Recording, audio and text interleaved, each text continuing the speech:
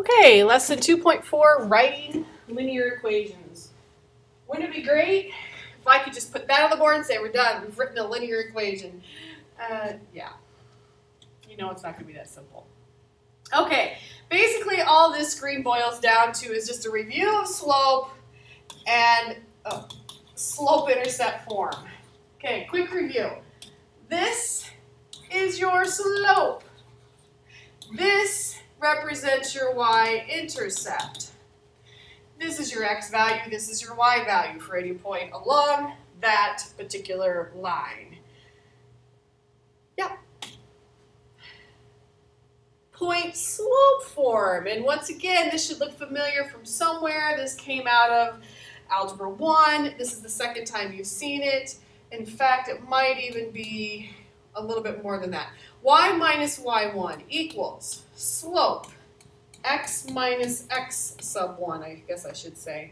What is this? This is my slope.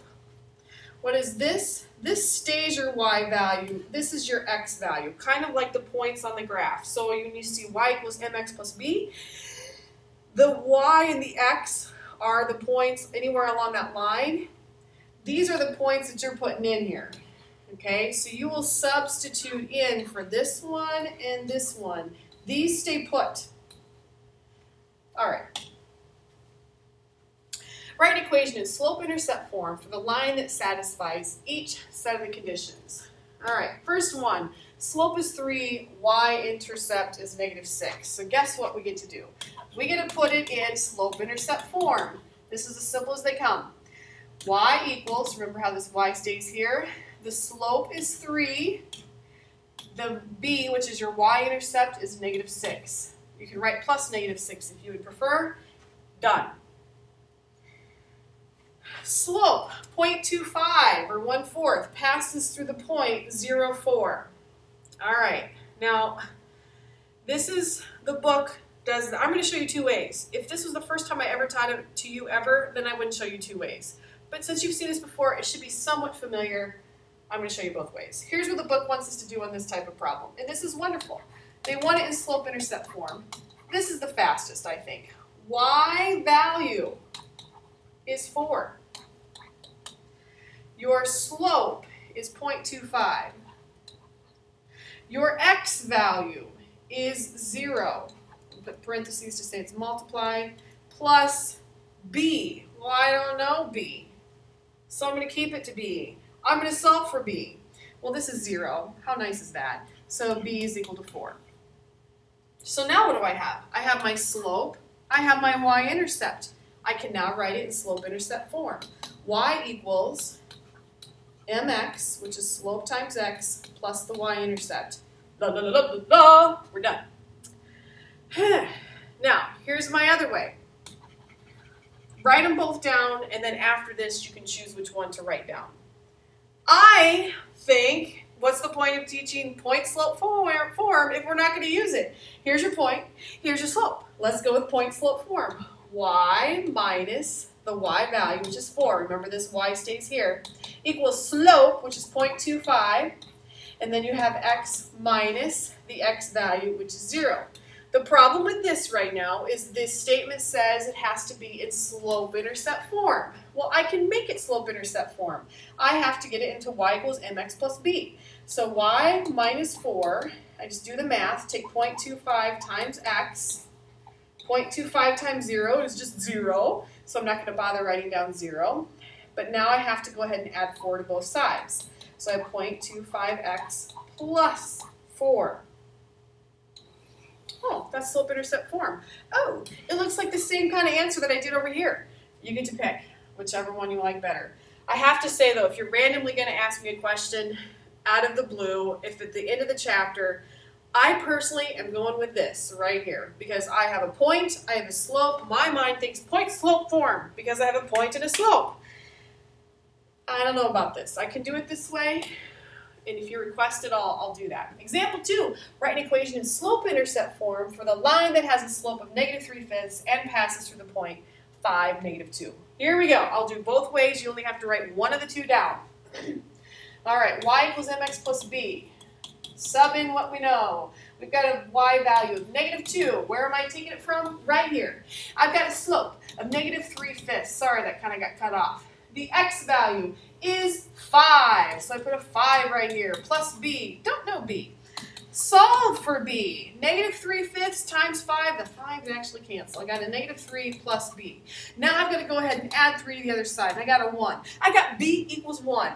Rewrite it in slope-intercept form.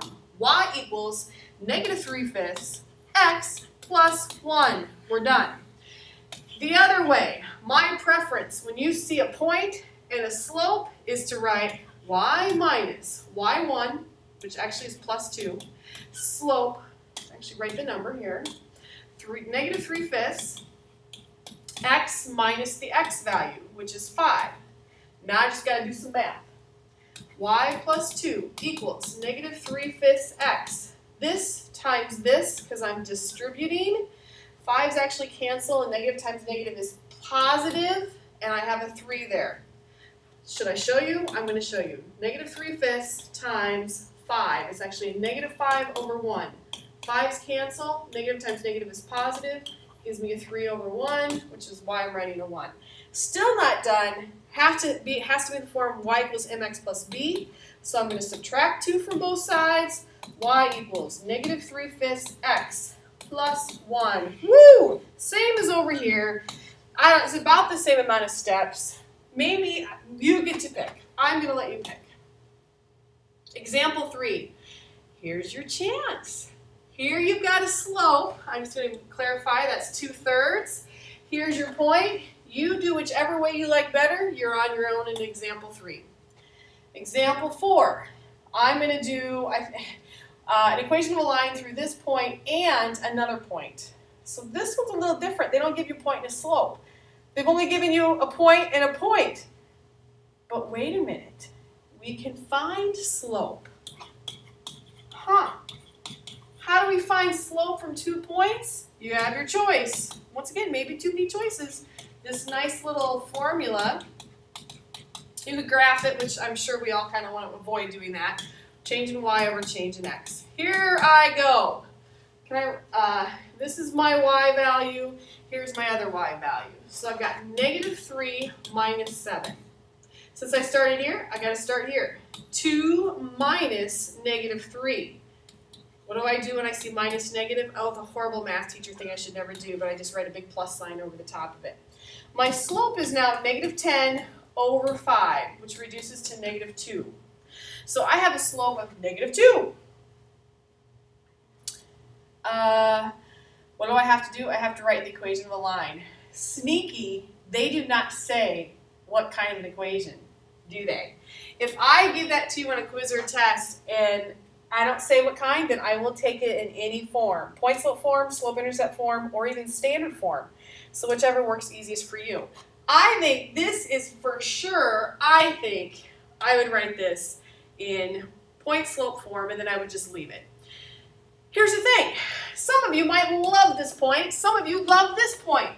Do I want to do it both ways? Maybe I'll move really fast. Here I'll move with this point first. Y plus 3, because it's minus negative, equals the slope, which is -2. The x value, which is x, minus the 2. Okay, I could be done right there. Somebody else could write, using the other point, y minus 7 equals slope, -2. And then I have x plus 3, because minus of the negative. Here's the cool thing. If I were to switch this into slope-intercept form, which I'm going to do really, really fast, you don't have to write this down. You can just watch. Okay? Subtracting 3, I get a +1. If I do that over here, I get y minus 7, -2x minus 6. Y equals -2x, and then we add 7, I get a 1. Notice how they're both the same. Okay? I just wanted to show you that once. Please realize if it says an equation, it just needs to be a linear equation in one of those 3 forms, unless I specifically say it has to be a certain one. Okay? Once again, here's another one. What's an equation? Doesn't matter which form. What do I have to do? I have to find slope first. Okay? 5 minus 3 over 2 plus 1. 5 minus 3 is 2. 2 plus 1 is 3. Got my slope. Doesn't matter which form. No, I'm going with this one because it has less negatives. It seems like I'm less likely to mess it up. Y minus 5 equals slope 2/3 x minus 2. You could leave it like that. I'm going to leave this one like that and move on. Okay, example 6. As a part-time salesperson, Jean's stock is paid daily salary plus commission. When her sales are $100, she makes $58. When her sales are $300, she makes $78. Write a linear equation to model this situation. All right, so I'm going to put it as points. When when the sales are $100, she makes $58. So this is like the money that she makes. Profit.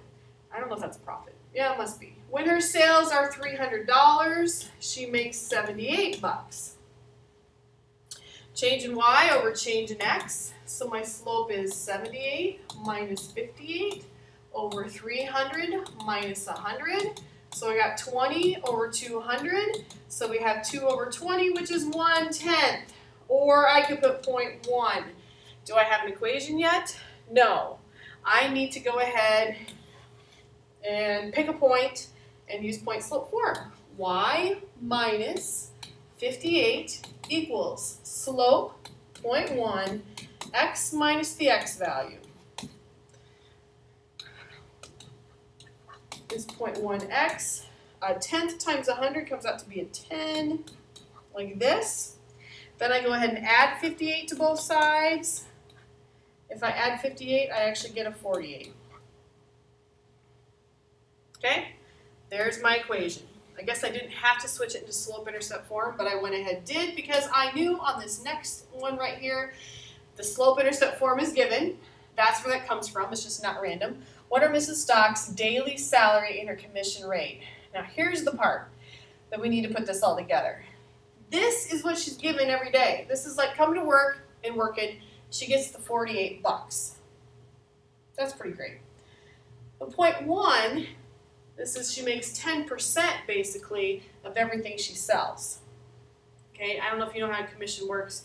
You make a percentage on what you sell. If you're selling shoes, oftentimes it's like that. Car salesmen, selling houses, you make a certain percent of what you sell. Yeah, we should have a whole discussion about it in class. How much would Jean make in a day if her sales were $500? So she sells $500 worth of, what is she selling again? I don't remember. It doesn't even say. Let's just say shoes. She sells $500 pairs of shoes.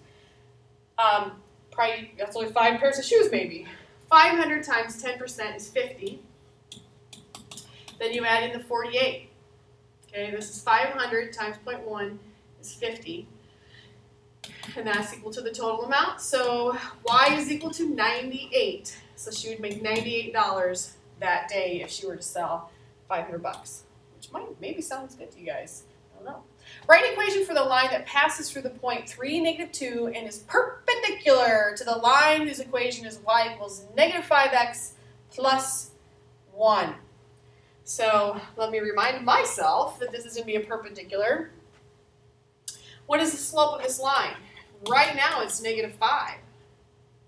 What do I have to do? I have to find the perpendicular slope. Isn't that the opposite sign, so it's positive? The reciprocal of 5 is 1/5. Okay, so the perpendicular slope is 1/5, and it has to pass through this point.